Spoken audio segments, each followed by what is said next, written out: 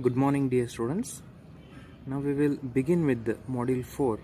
In the module 4 we have two parts. The first part is quantum mechanics and the second part is lasers. So this is second part. We will cover this first and then we will go for quantum mechanics. Let us understand what is this abbreviation, that is laser. It is light amplification by stimulated emission of radiation. Okay, now let us look at these words one by one. Light, we know the amplification meaning is enhancing or increase in the signal. So this is a basic signal. So if it is increasing, that means it is enhancing. We call it as amplification. In this case, this amplitude will be more. Amplitude will increase.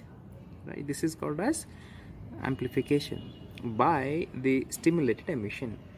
So stimulation means we are giving to this some extra energy, that is called as stimulating.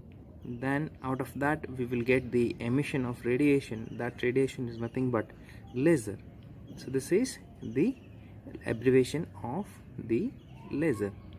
In this chapter we are going to learn the basic principle behind the laser, interaction of light and matter, types of lasers. There are different kinds of lasers. The gaseous lasers are there, solid state lasers are there, semiconductor lasers are there. So we are going to learn those all things. At the end we are going to learn the application part of the laser. Application, mainly we use this laser in case of the communication. That means what nowadays we are using the internet or to call mobiles.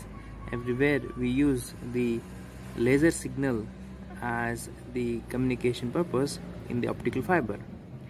So in the industry, to weld, to drilling, to cutting purpose, we use the lasers. In the medical applications, in the defense applications, there are wide varieties of applications of lasers we are going to learn. Now let us understand what is the basic principle behind the lasers. Okay, for that we have to consider the material. Okay, that means the matter, right? The matter we have to consider. From where the laser will emit? The laser emits from the matter. Okay, matter consists of what? Matter consists of atoms. Okay, that means the light which is coming, that is coming from the atoms. Okay, that means from the matters. So all the matter, all the atoms in the matter will be having some kind of energy. Okay, it will be having energy. So this will also have the energy. Okay, how to indicate this energy? We can indicate this energy with energy level diagram. It is called as energy level diagram. Okay, it is called as energy level diagram, or we can say it's a graph. Okay, so we have to understand what is the energy level diagram and how it is brought from the matter or the atom. For that, let us consider an atom. So this is the nucleus of an atom, around which the electrons will be revolving like this. So these are the electrons which are revolving. Okay, so this is the electron which are revolving around the nucleus. Okay, so this is the atom. Okay, and when a photon hits to an electron, let us say this is the photon. Okay, this is a photon. H nu is a photon, where h is a Planck's constant and nu is the frequency of this incident radiation. Okay, when this hit to the electron, this particular electron will jump to the higher orbital. So this is the lower orbital. Okay, and from this orbital it goes to the higher orbital. Let us say this is the higher orbital and it jumps to the higher orbital, right? And this is called as the excitation. What has happened now? We were having a simple atom. That atom can be represented with the line. So this is the atom where we are not supplied any energy to this. Okay, so we can call this as a ground state. It is ground state energy of the atom, right? So where we have the electrons like this, So we have electrons, okay, and in the system we are having the higher orbital that can be represented with another line, okay. So this is called as excited. This is called as excited state, okay. When a photon hits to this electron, when photon hits to this electron, the photon is h nu. This electron will transit to the higher energy level. It goes and sits over here, okay, and we call this atom as excited state atom, right? So this is the first half of the principle, okay. So now when this electron goes to the higher order, and we call that atom as a excited state atom, and this atom, this electron, okay, it has to come back to its ground state, okay. So that means it will come back to the ground state. It will not stay there for longer duration of time, and it will come back to the ground state by emitting the h nu, that is one photon, right? So like this, if there are millions of photons which are hitting to this atom, okay, and there are millions of electrons in the ground state, all together will go to the higher energy level and come back to the ground state by emitting millions of photons, that is laser, which is coming out, right? So if I have considered here only one atom, if I consider the matter as a whole, then there will be millions of atoms, there will be millions of electrons. When I expose that to photons, different kinds of energy sources which we can use. Here we have used light as an energy. We can use electrical energy or heat energy. This is extra added energy to this particular system. We can add different kinds of energy. So when I supply the energy to that, these electrons will go to the higher state and then come back to the ground state by emitting the photon. This is the basic principle behind the laser. This lower energy or the ground state energy, we can call it as E1, and this is excited state energy or higher energy, we can call it as E2. This is E1 state, this is E2 state. When I consider a single atom, if I consider the matter as a whole, there will be E3, E4, E5, like that. We will be having higher orders of energy, higher and higher energy levels will be there in the material, okay. For simplicity, to represent a simple atom, we are considering only two levels. One is lower level and that is higher level. This electron will go here and come back, it gives the photon. This is the basic principle, right? So now this energy difference, that we can consider as delta E, energy difference, that is E2 minus E1 is the energy difference, okay.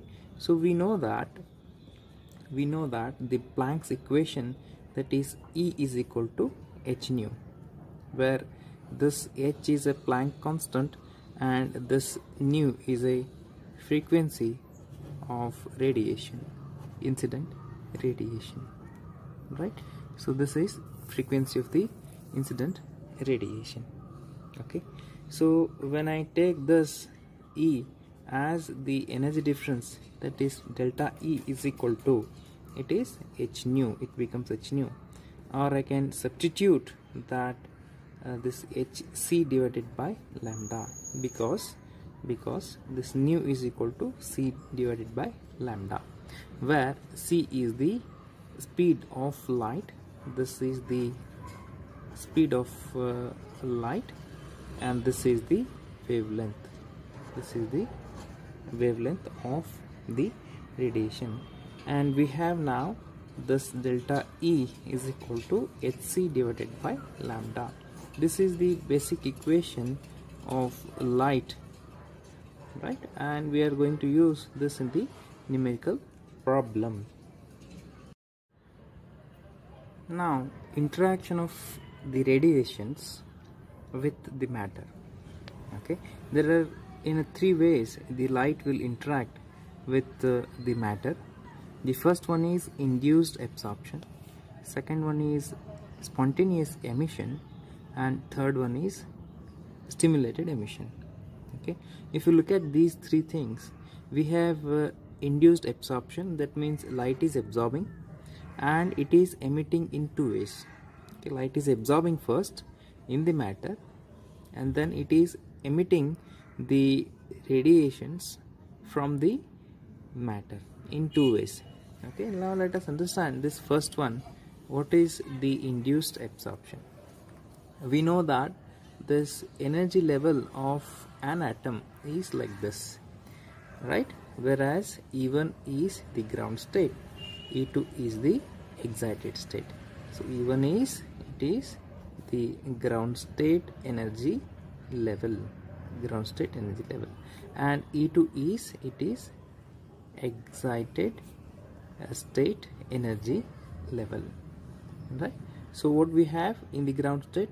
In the ground state we have the electrons like this, which are orbiting around the nucleus. Okay, what we are supplying? Let us say we are supplying the h nu, that is a photon. When I supply to this, okay, so I can give this photon to this electron, or we can represent into the whole the atom. So both are same. Okay, when the photon is incident, so this is the photon, h nu is a single photon. When it is incident, when it is hit to this electron, what happens? It will absorb, right? So this is before absorption. Okay, we will learn this step by step. This is before absorption.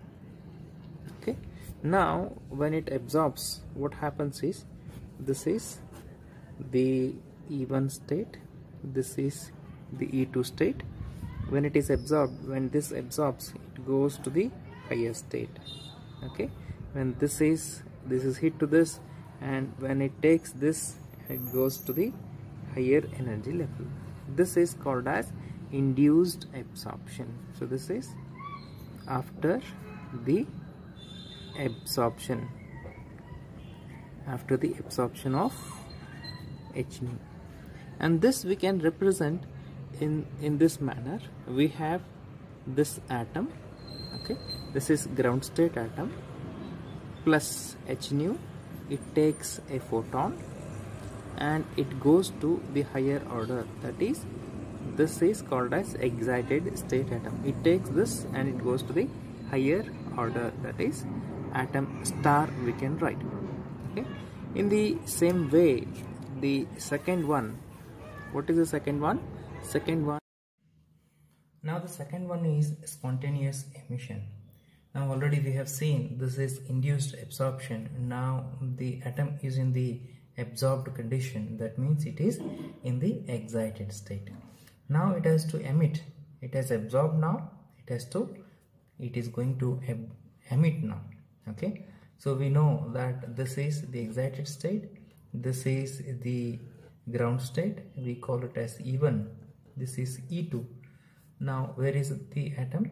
Atom is in the excited state, that means this electron will be in the excited level. So this is the excited level, this is the ground state energy level. So this is before the spontaneous emission. So this is the before the emission. Now while emitting, it has to emit without any extra added energy. That means voluntarily it comes down to the ground state. So this is E2, this is E1. When it is emitting, this electron will come down to the ground state by emitting the radiation. Okay, so this process is called as spontaneous emission. Here this electron voluntarily it comes down to the ground state, it is coming down to the ground state. This is after the emission process.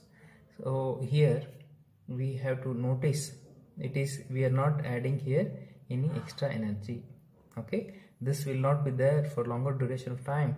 It has to come back to the ground state. It comes back by emitting what it has absorbed. it has absorbed this much of energy, so h nu v energy it has absorbed, and it is emitting. So now this is in the excited state, that means it is atom star. Okay, and this reaction we can write in the form of reaction, that means atom star we can write as the atom is coming in the ground state. Okay, without the star means it's a ground state, plus which is emitting the h nu as a the photon, which is outcome of that. Now third one is it is stimulated emission. Okay, so name itself is indicating us we are stimulating the process. Okay, so there are two kinds of emissions. One kind of absorption, this is absorption where light is absorbed in the material. Okay, then there are two kinds of emission. This is one kind of emission, this is the emission, emitted photon. Okay, the second kind of emission is the stimulated emission. Okay, in the stimulated emission, again we should consider the excited state atom itself. So this is the excited state atom. Okay, so this is E1 and this is E2. This is excited state where the electron is over here, and this is the ground state level. Okay, and now here voluntarily it has come back. Now here it needs an extra photon to stimulate that. Okay, it stimulates this atom, and this atom is going to come back to its ground state. So when we supply that, at that time only it comes back. So this process is called as the stimulated, right? Now we can call it as stimulation. So this is before, and after the emission what happens is, this is E2, this is E1. The electron which is here, by taking this photon, it comes back to the ground state by emitting one photon. Okay, now there is a question, what is that? When this comes back to the ground state, this emits one photon. What about this incident photon? Okay, this incident photon, it stimulates this process. This incident photon, this stimulates this atom, and this will also come out. Okay, this will also come out. That means what? In the stimulated emission, there are two photons which are coming out from the excited state. Then atom remains in the ground state at the end of the process. Okay, so how can we write? This is after the emission. Okay, so this is the atom. That means excited state atom which we have. This is excited state atom, and to this what we are adding? To this we are adding the photon. The photon is incident on the excited state atom. Okay, then atom remains in the ground state. This is the ground state atom. This is the ground state atom. With this we have incident photon, and then again the emitted photon. There are two photons. One is this photon which is stimulating this and coming out, and that is due to the transition from the E2 to E1. So this process is called as stimulated emission.